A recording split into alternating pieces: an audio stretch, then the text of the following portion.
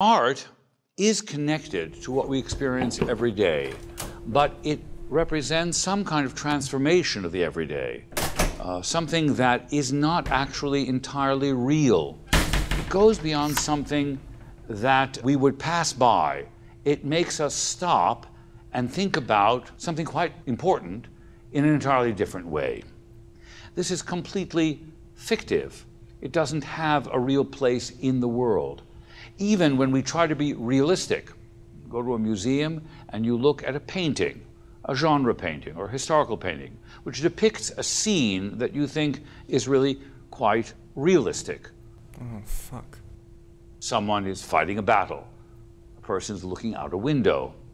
Or you're looking at a landscape, which you actually perhaps have seen yourself.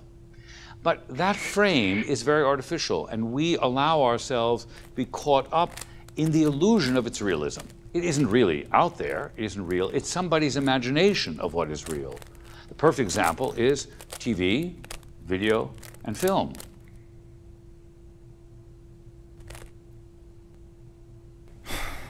It seems real to us, the whole thing is only an hour and a half long, but it has the illusion of realism, and that is the artificial manipulation of our sensibilities through the work of an artist.